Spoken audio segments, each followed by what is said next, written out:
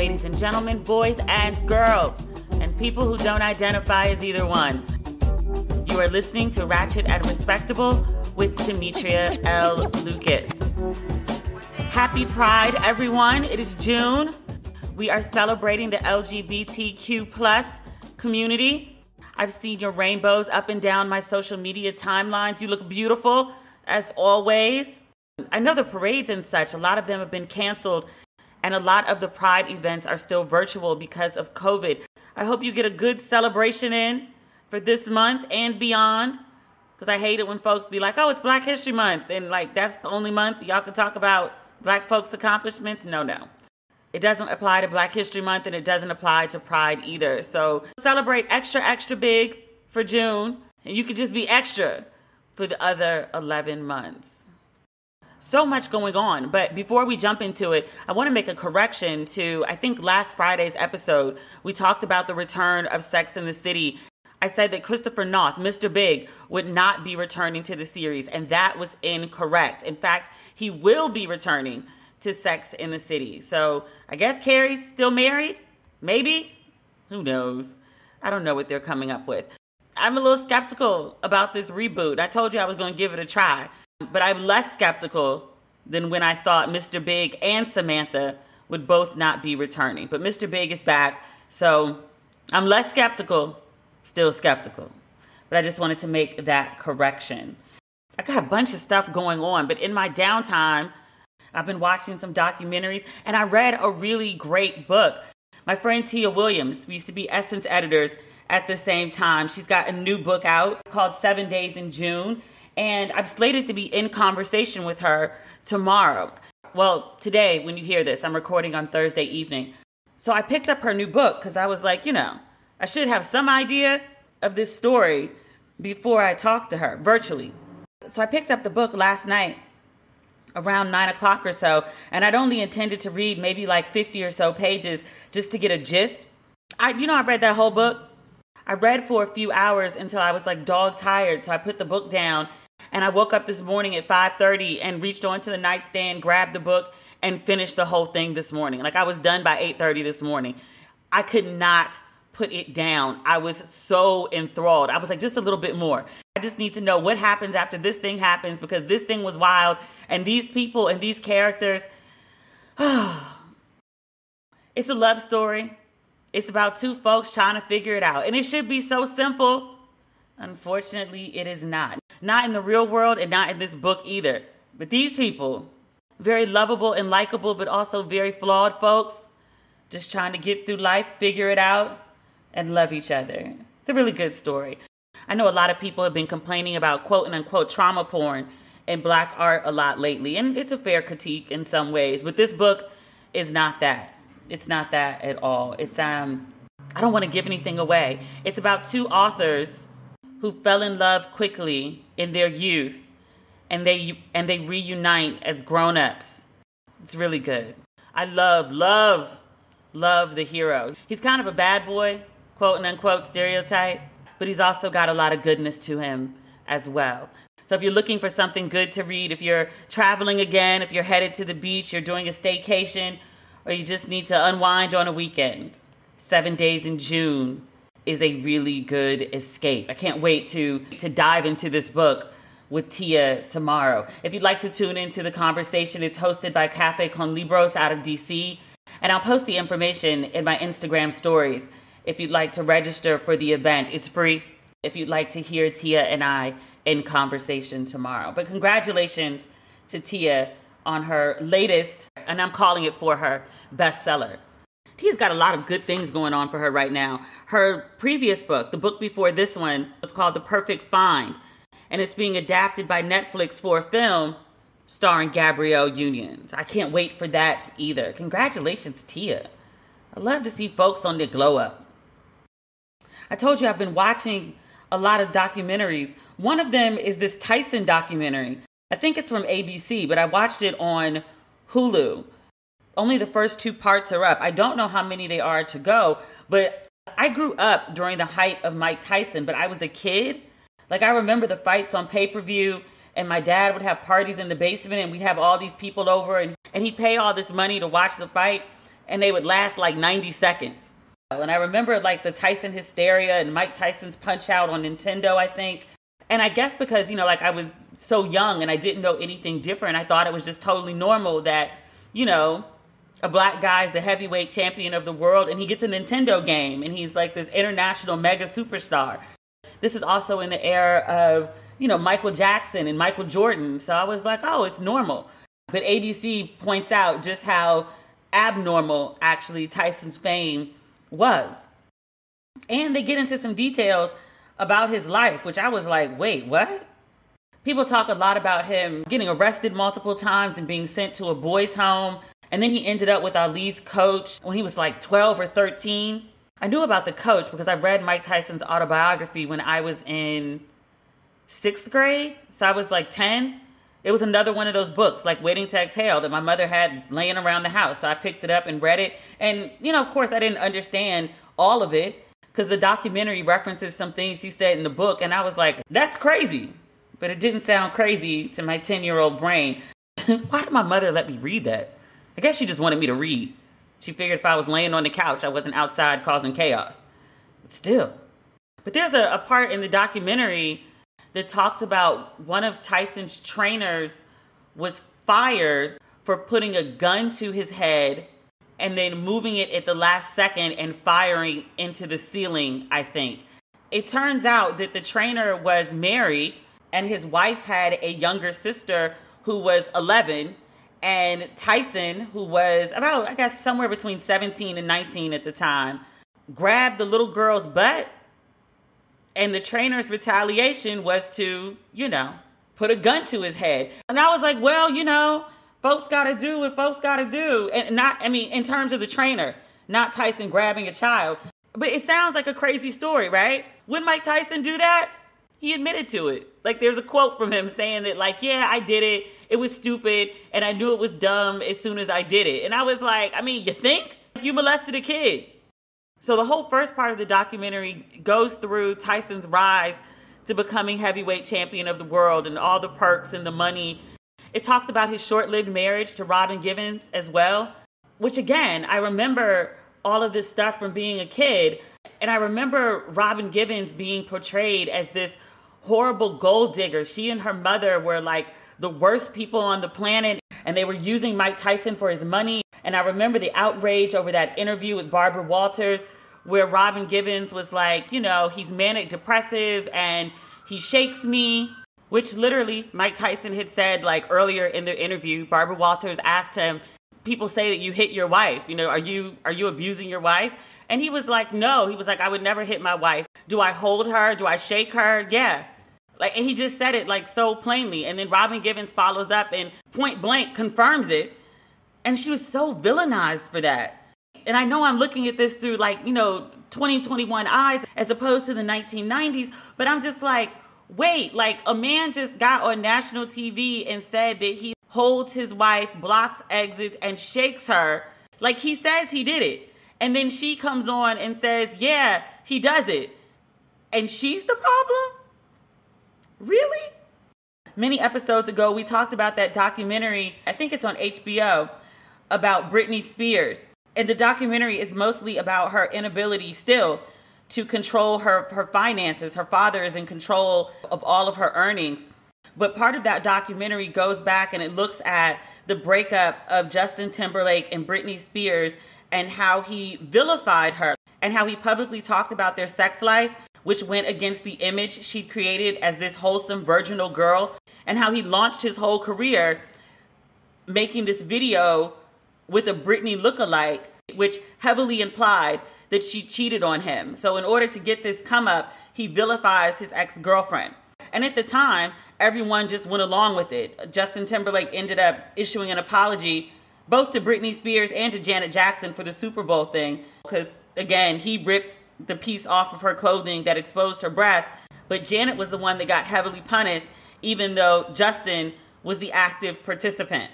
He ripped something off of her, she is exposed, and then she is punished for a man exposing her. It never did make sense. But people blamed her nonetheless.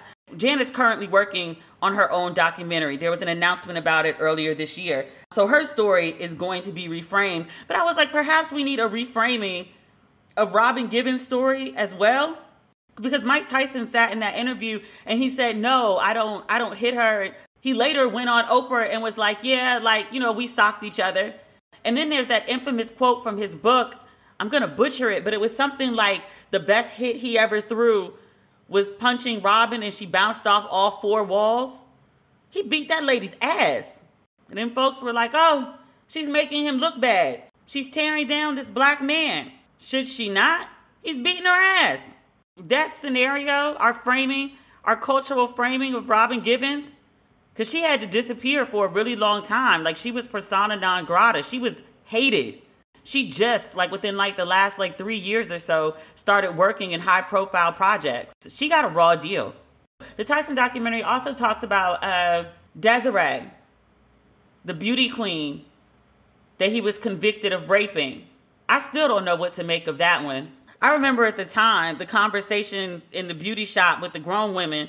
Why did she go to his hotel room at 2 a.m. if she didn't want to have sex? And, you know, Mike Tyson could have any woman he wanted. He doesn't have to rape anyone. That's how people were still framing rape in the 90s. People still frame it that way 30 years later.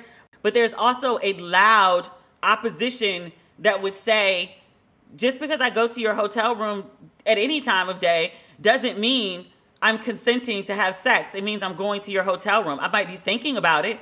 I might be considering it, but it's not consent. Like, you don't have consent until I say yes. But the documentary, it makes that rape charge, that rape conviction, as hazy today as it was then. They don't take a definitive stance on whether Tyson actually did it, even though he was convicted of doing it. There is a great journalist in the documentary, though, who talks about how black women are often silenced or remain silent in order to protect black men, because historically they've gotten a raw deal, especially with white women making false accusations about rape charges. But she was like, okay, but this situation wasn't a white woman, it was a black woman. And we're knee-jerking, like, oh, she must be lying because she's a woman. She talks about how we prioritize men, black men specifically. It's a really good doc. I'm looking forward to the third series. I think it comes out on Sunday nights. It pops up on Hulu on Sunday nights. It may air earlier. There's 2 great docs coming down the timeline. You know, I make those lists of TV and film and documentaries, what's Demi watching. I haven't put up one in a while. I need to. But I put together a list kind of recently, and a bunch of stuff that's coming wasn't on the list. A lot of stuff gets advertised at the last minute. And one of those is a Mary J. Blige documentary on the making and meaning of my life, which I was like, woo. You know how I feel about Mary J. Blige. Like, I love Mary J. Blige. I've seen her concerts, usually at Essence Festival. You know, at one point I was complaining. I was like, look, I've seen Mary J. Blige so many times. Really, Essence, like every year, Mary J. Blige is going to close. It used to be Frankie Beverly and Maze, and then it moved to Mary J. Blige. And I was like, do you know what I would give right now for Essence Festival without having to wear a mask in New Orleans? And to be in an arena with 60,000 other people watching Mary J. Blige? I wouldn't give you my right arm because that's what I type with, but maybe like my left pinky. Just the tip. Just the tip. But I cannot wait to see that. It's being executive produced by Sean Combs. He puts together good documentaries. That Bad Boy documentary was amazing. I expect nothing else for this Mary documentary. Lord knows there's enough story there. Because Mary shared a lot, but there's also a lot that she hasn't shared. So we'll see. I'm definitely looking forward to that. I'm going to get my box of tissues out for that one too, because Mary moves me. There's also an Anthony Bourdain documentary coming, which I had no idea was in the works. I'm not even put the box next to me. I'm going to just take the tissues out and put them on my lap. I loved that dude. I cried like somebody I knew had died when I heard that he had killed himself. I boo-hooed. And I want to say it was like right after, like literally, like maybe like 2 or 3 days after Kate Spade had committed suicide. So we were all like wrestling with that. And it's not that Kate Spade was like this larger than life figure, but she was going through a divorce. She was a mom. She left this letter blaming her, I guess, estranged husband Like, it was a mess, and it was just horrible and terrible because, you know, Kate Spade always presented as happy and all pulled together, and here are these beautiful dresses, and it was just one of those, you never know what people are going through. So people were talking about that. And then 3 days later, Anthony Bourdain killed himself, and I was like, oh my God. His travel show, his like what seemed to be this love for food and love for life and love for people and this, you know, inquisitiveness. But to find out that he'd been suffering all along and that, you know, he just finally reached his peak and ended it, gutted me. But there's a documentary coming out about Anthony Bourdain, and there's tons of footage. Because, you know, we only got an hour or so. But to put together an hour of television is a whole lot of footage left on the floor. So I'm definitely looking forward to that as well. I'm going to need all the tissues and all the water because I will cry myself into dehydration. I've done it before. I love that dude. It's going to gut me, but I'm going to watch this documentary. It's in theaters. I got to go on like a Monday in the middle of the day when no one's there because I'm still not really ready to pretend COVID doesn't exist. Even like fully vaccinated, I'm still not ready to like be around people and be out all in public, sitting next to strangers. I'm just saying. While TV has been a saving grace for many of us, I'm sure by now a lot of you feel like you've caught up on every single show imaginable. If you're tired of scrolling through the same movies or shows and miss the excitement of weekly releases and brand new binge fest, then you have to get Acorn TV. Acorn TV is the largest commercial-free British streaming service that features compelling stories, exclusive premieres, and originals you won't find anywhere else.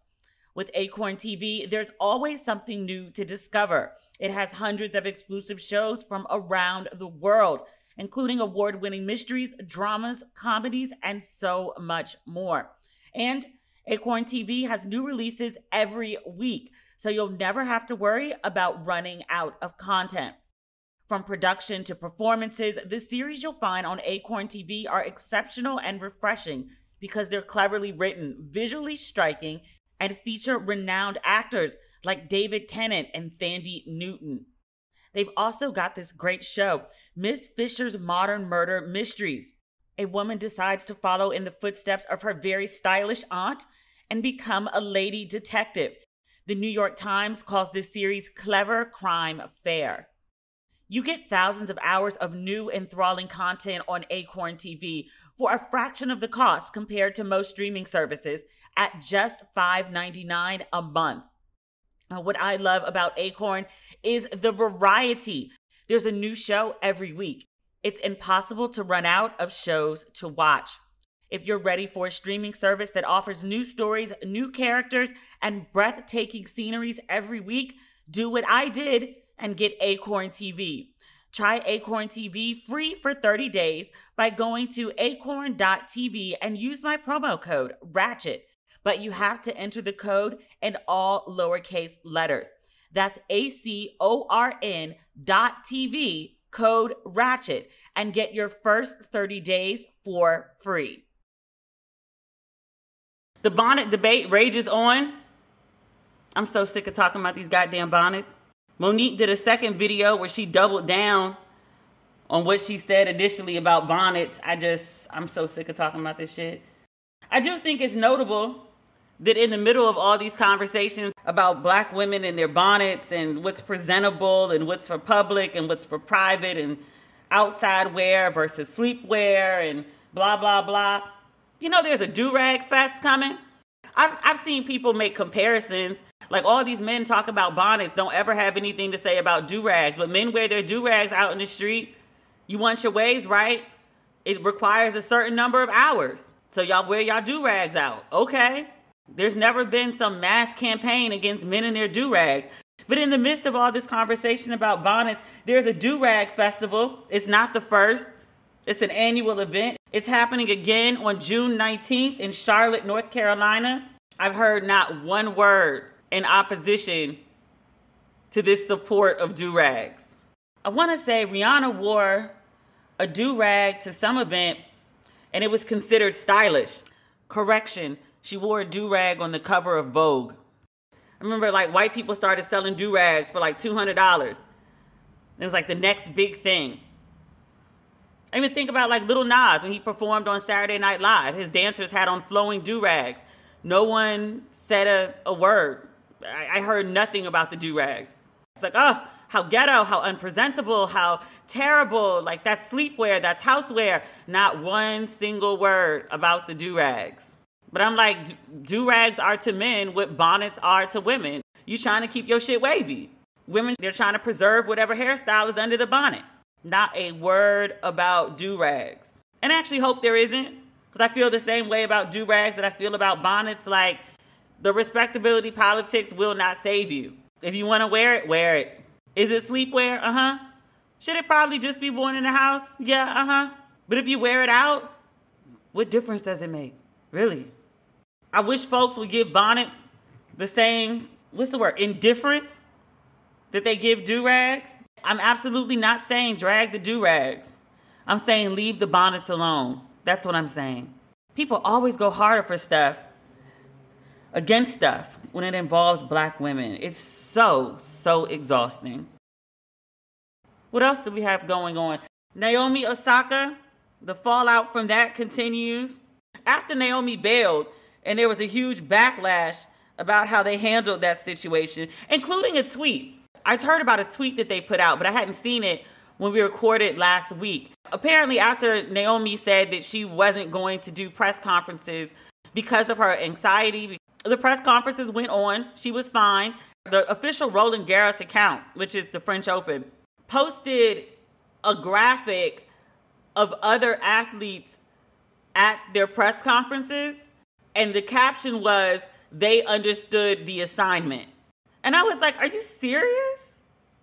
It's not like she said, I don't want to do it just because I don't feel like doing it. She said it gave her anxiety and she was experiencing mental distress. And then you troll her from your official account? Really? So that was bad enough. And then, they try to strong arm her into doing the press conferences. She quits. We all know the gist of that story.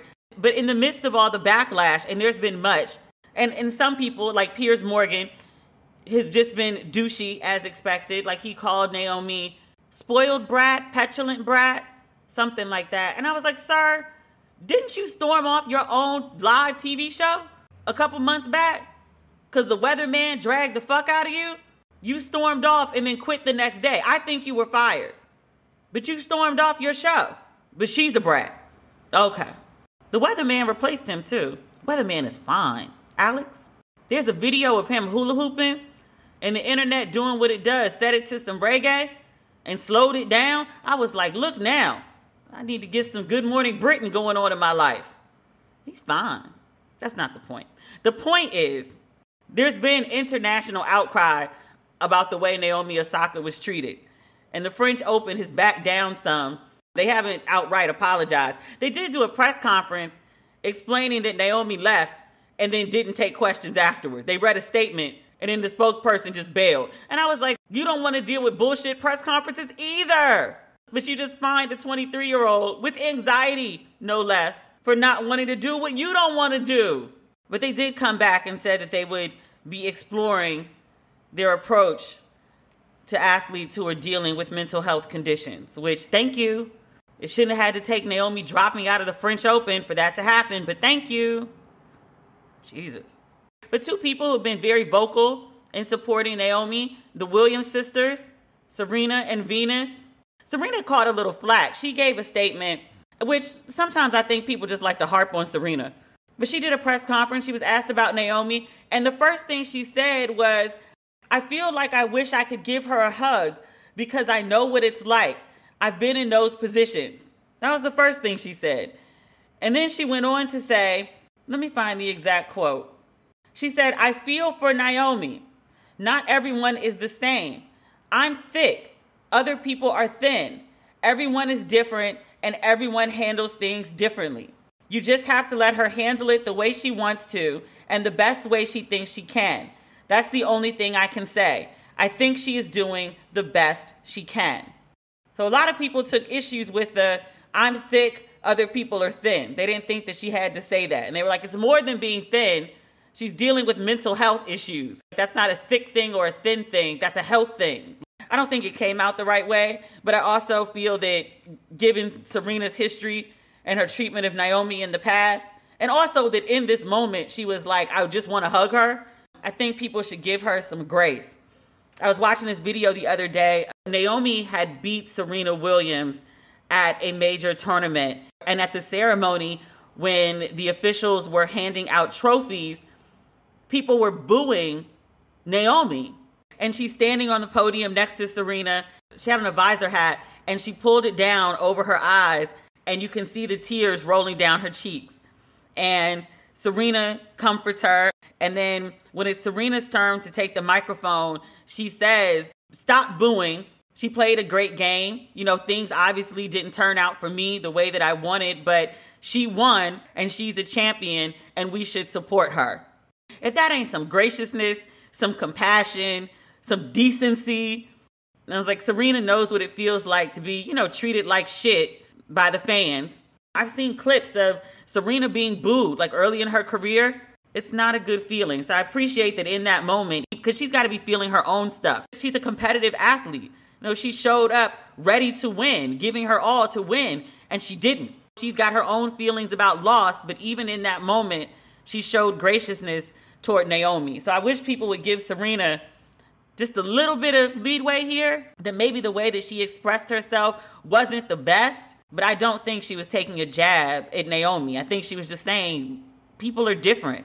She goes on to say somewhere else that she used the media scrutiny to her advantage. She let it fuel her, but everybody doesn't operate that way. And she's just acknowledging that, Naomi's not her. She shouldn't be held to the Serena standard of how to handle the media. Venus Williams, I can't remember a time of Venus Williams lashing out at the press. Serena will put a little bass in her voice sometimes, but I feel like Venus, and again, I don't follow tennis super close, but I feel like Venus is like the quote unquote like nice sister, the easygoing sister. But Venus has had enough. She was at a press conference the other day and they asked her, how do you handle dealing with press conferences? Obviously, it's a question that's directly related to Naomi saying that she doesn't, that they give her anxiety.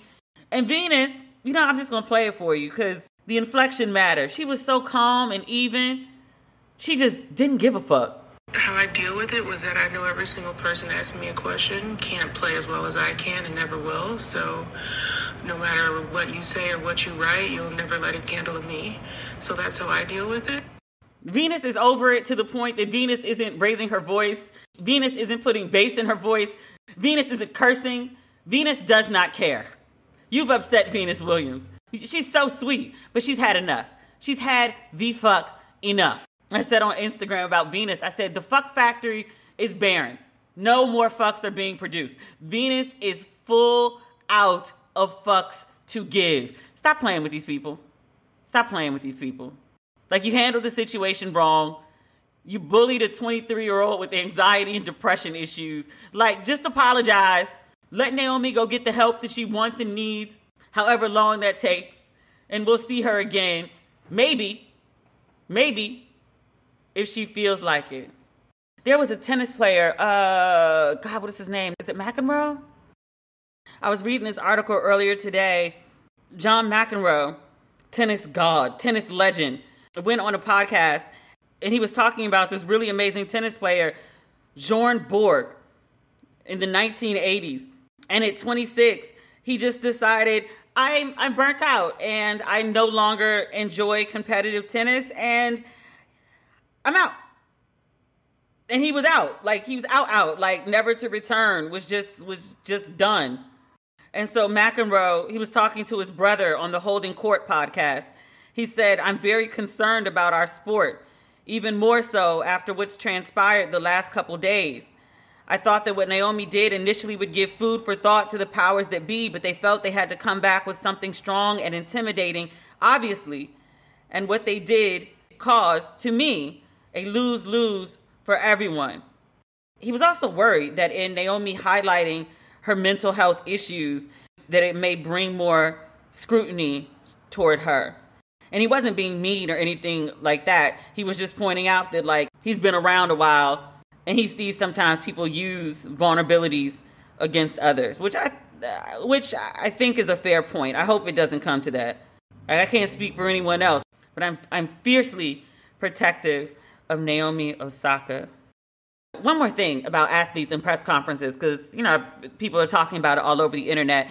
And I've seen a frequent argument come up about the necessity of press conferences and how the sound bites from press conferences are important to building an athlete's celebrity. And this guy that I was discoursing with about it on a friend's page, he was like, athletes become mega superstars, not just because of how they play their sport, but because of the mythology, the story that is associated with the athlete. Seeing their personality, seeing their character, that is what the public is drawn to. And that's where the corporate endorsement deals come in that offer these 7 and 8-figure and sometimes 9-figure endorsement deals. So his argument was, if they don't do press conferences, then how do they create this mythology? And he's right about the mythology part. He's totally right about the character and the story, and that's what creates the interest, and the endorsement deals come from that. Totally agree. And I think that there was a time when an athlete had to use traditional press in order to get their story out. But you don't have to do that in a social media era. Like, just speaking about Naomi, she has 2.4 million followers on social media. All the quotes that press from around the world are getting from Naomi are because she's typing them in the notes on her phone and screenshotting them and uploading them to Instagram. At any given time, she can go live, she can put out a tweet, she can do a story, she can upload a picture, she can upload a whole damn documentary. Remember, Dave Chappelle was mad that the Dave Chappelle show was on Netflix and he wasn't getting a dime off of it? He made an aside about it when he was hosting Saturday Night Live, but then he made a 15-minute video that he uploaded to his Instagram account and YouTube, and millions of people watched it the day he did it. He didn't have to do a press conference. He just uploaded a video. And then traditional media all covered it and amplified what he did. His core fan base, the people who really love Dave Chappelle and would be watching Dave Chappelle on Netflix, he told them exactly what the problem was. Once you reach a certain level of celebrity, you don't need traditional media, certainly not press conferences, to create your mythology. Like Beyonce. Beyonce dropped a whole album and didn't tell anybody. Dropped the album, everybody went and streamed it, downloaded it, bought it, whatever. And then traditional media picked it up on the back end. They amplified it. But the mythology, Beyonce creates her own. She don't talk. She'll do a cover story every once in a while when she has a big project, but that's not a press conference. She'll sit down and do a feature for a big magazine. She also dictates who shoots the covers and who writes the articles. A press conference is just one of the many ways that an athlete can engage with traditional media. Like in a Beyonce sense, like you can only do magazine features. You can speak with one reporter. You can have interviews one-on-one. It doesn't have to be an athlete sitting at a podium and a bunch of people with microphones and cameras screaming questions. That's not the only way to engage with the media. It's the way it's always been done, but it doesn't have to remain that way. And I think expecting it to is being stuck in like turn of the century. We ain't got to do that no more. Maybe instead of talking to the athletes after every game, you speak to them at the end of a tournament, or you speak to them every few days instead of every day. Maybe you do it virtual. Maybe you lessen the number of people in the room. Like the White House during COVID, they were like, okay, so these days y'all can come in, and then these days y'all can come in. There's so many possibilities of how the press and the public, because the press is supposed to represent the public, but there's so many other ways for traditional press and celebrities, athletes, to engage one another that's not a press conference. And I think that it's worth exploring, because with Naomi coming out and saying these press conferences give me anxiety, a whole bunch of other people are like, yeah, nobody really likes that shit. You know who also really doesn't like that shit? I was thinking about this the other day. Everybody's favorite LeBron meme, when he picks up his bag and walks out, it's the meme everyone uses to convey that someone is over some bullshit. It's at a press conference. I don't remember what game it was, but a reporter was asking LeBron about his teammates' mindset during a play. And LeBron was like, how would I know that? Like, how would I know what someone else was thinking? Like, ask him. And then the reporter like doubled down and was like, well, what do you think he was thinking? And LeBron was like, I'm done. And he picked up his shit and walked out. It's not just Naomi. Everyone may not experience anxiety. Everyone may not be dealing with depression, but nobody really likes press conferences. Jemele Hill wrote a piece for The Atlantic today, and obviously she's a sports journalist. She was like, I don't even like doing press conferences. She was like, quite honestly, I'd rather have a one-on-one with the athlete. I know that's not always possible, but it's preferable to standing in a room yelling questions at somebody. It was a good idea at one point, but perhaps we've evolved past it. If you are on the hunt for a really good gift, consider a wooden puzzle from Unidragon. You know how much I love puzzles. Unidragon puzzles are wonderful. A Unidragon puzzle is a great gift for a child, a friend, a parent, or even yourself. It's a stress reliever gift. It's also a gift that connects us to nature while we are surrounded by devices, the internet, and concrete. Unidragon puzzles are known for their colorful designs. They've got fabulous and memorable images of animals, tigers, wolves, pandas, unicorns, and so much more.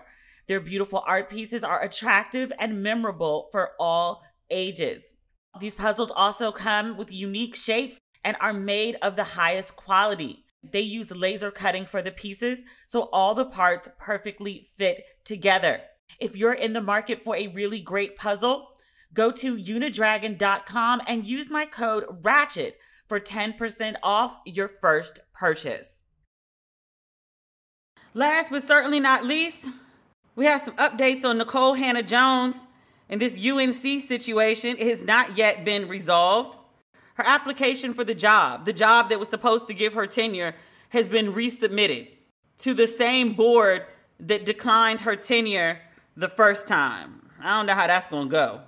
The school has been receiving a lot of pressure.